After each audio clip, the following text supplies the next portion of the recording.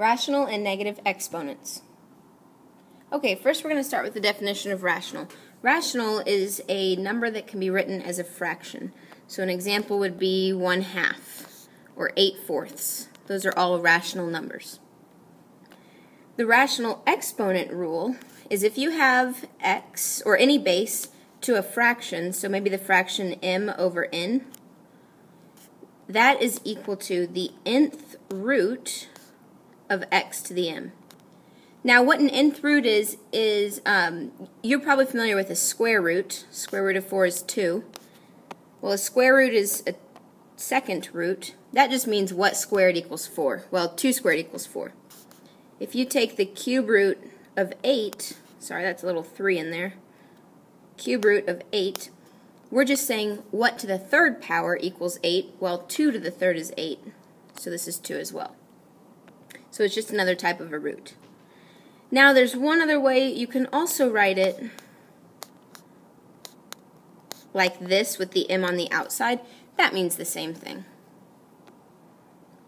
Okay, and then our negative exponent rule. If you have x to a negative exponent, then what you're going to do is you're going to take your base right here. Currently it's over 1. Every number is over 1. So we're going to move that to the bottom of the fraction. So we get 1 over x to the positive a. That's how we make our exponents positive. Likewise, if you have 1 over x to the negative b, if it's on the bottom to begin with instead of the top, all we do is move it to the top. So we get x to the b on top over 1, which is just x to the b. Okay, we're going to start with some practice problems on rational exponents. The first thing we're going to do is write these in exponential form. Exponential form was the x to the m over n form. So we're going to take it from the radical form and put it in exponential form. If you recall, it was the nth root of x to the m, like that.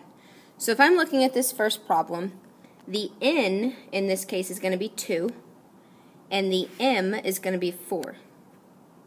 So this is going to be x to the 4 over 2, because it's m over n. Simplify that fraction, we get x squared. For number 2, same idea. The 5 is our n, the 7 is our m. Our base is y, because that's what's in the radical. And we have y to the 7 over 5. Now we can't simplify that. 7/5 doesn't simplify, so we're just done. Okay, next we're going to take terms in exponential form, and we're going to write them in radical form. So again, radical form has the n in the root, has your base, and then your m here, or if you want to, your m outside. Either one works. Okay, so for number 3, we're going to start with our radical. Our base here is z. That's what the base is of our exponent. So the z goes on the inside. Now if you remember, this is m over n. N goes in the root right there, so put a 6 there. And then your m is the exponent on the z. Okay, for this next one, notice we have 3 and then r to the 7/3. This 7/3 is only going to the r. So we're not going to put the 3 in the radical. The 3 just stays out front. So we have our radical, r is on the inside, 3 is our root, and 7 is the exponent. If the problem had been like this, then 3r would all be in the radical.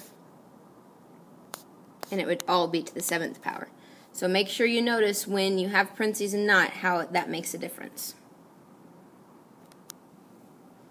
Okay, now we're going to evaluate. Anytime it says evaluate as opposed to simplify, in the end you want to get it as simplified as possible down to one number. So first thing we're going to do is evaluate the 4th root of 81. Anytime we have a root here, we're just saying to ourselves, what to the 4th power equals 81? Well, we can just kind of guess and check. 4 to the 1st is 1, so that's not it. If you put in your calculator 2 to the 4th, I said 4 to the 1st, I meant 1 to the 4th is 1. If you put in your calculator 2 to the 4th, you get 64. If you try 3 to the 4th, you'll get 81. So just quick, or I'm sorry, not 81. Oh yeah, you get 81. So your answer is 3. So just a quick check, guess and check, and you'll find your answer there. For 6, this one, you can't guess and check in this form. You can't really do anything with it. So we're going to write this. We're going to take this exponential form and turn it into radical form. So in the radical, we're going to put the 8. It's going to be the 3rd root and 4 up there. Now, 8 to the 4th, that's going to be a pretty big number. I think if you put it in your calculator, it's over 1,000. So let's start with the cube root. We can easily find the cube root of 8. What to the 3rd power equals 8? Well, that's just 2. Make sure you keep your 4. Don't forget it. Now, 2 to the 4th is 64. Okay, now we have some negative exponents. So look back at your paper and see what your rule is. If we have an example like number 7, a to the negative 9, we're just going to bring the a and its exponent across the fraction bar. So we're going to end up with a to the positive 9 on the bottom and a 1 on top.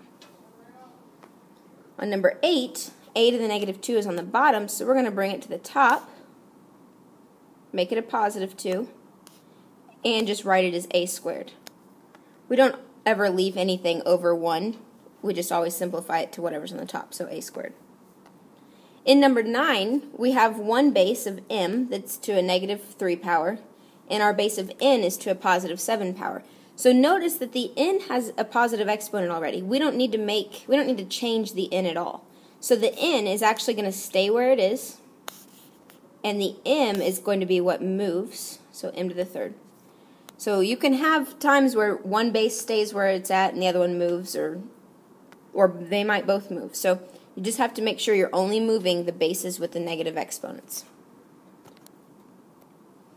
Okay, in number 10, if you recall our power outside of parentheses rule, we're going to multiply this power outside by every power on the inside. So we get x to the negative 2 over y to the negative 4. Okay, both of these have negative exponents, so both of them need to move across the fraction bar. So this x to the negative 2 is going to go to the bottom. It's going to become a positive 2.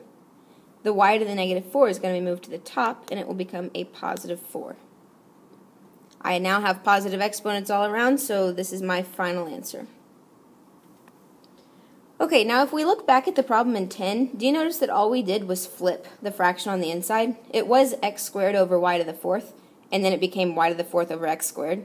Well, anytime we have a fraction to a negative 1, all you're doing is flipping the fraction.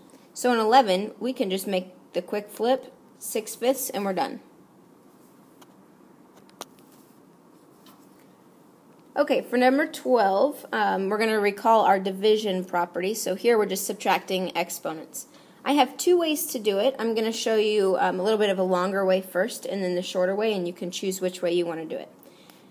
So our rule is always taking the top exponent minus the bottom. So x to the 5 minus 8, that's going to be x to the negative 3.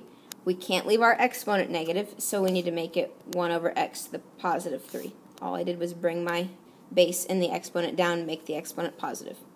So that's one way you can do it.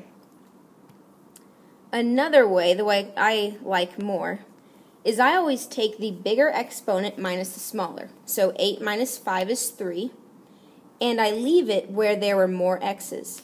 So I'm going to leave x to the 3rd on the bottom because there were 8 x's down here and 5 up here. Remember, an exponent is just x times itself 5 times or 8 times. So again, I take the bigger exponent and I subtract the smaller one from it. So 8 minus 3 is 5. 8 minus 5 is 3. And then I leave it where the bigger exponent was. So I'm going to leave that one on the bottom. You can do that problem either way. Okay, for 13, we have p's and r's. So first I'm going to look at the p's. I'm just going to simplify those. Now I have exponent of 14 on the bottom and 5 on the top. If we're doing it like I just did number 12, we're going to take 14 minus 5, we get 9. And there are a bigger exponent on the bottom, so p to the 9th stays on the bottom. This way you don't really have to deal with the negative exponents. Now for the r's, I have r to the 7th on the top, r squared on the bottom, so the bigger minus the smaller, 7 minus 2 is 5, r to the 5th on the top because 7 is bigger than 2. Now we have 1r and 1p, and we can't simplify anything else, so we're done. Okay, 14 is the same idea. Pause your video right now, try 14, and then restart it to hear me do it. Okay, for 14, we're going to look at the a's first.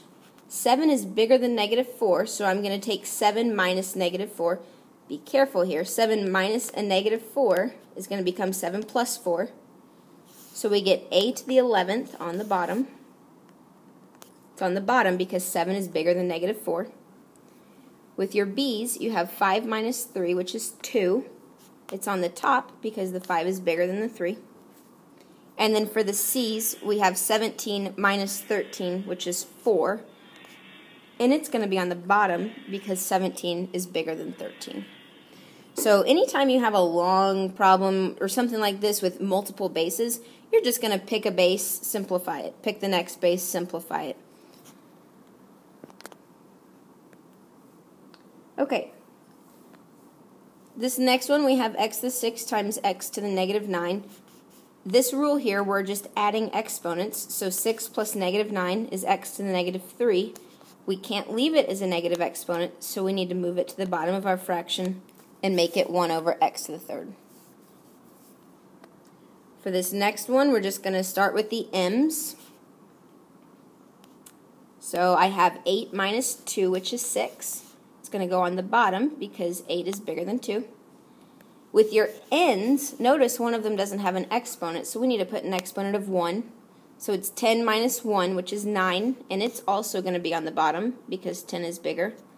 If you ever have nothing left on the top, just put a 1 up there.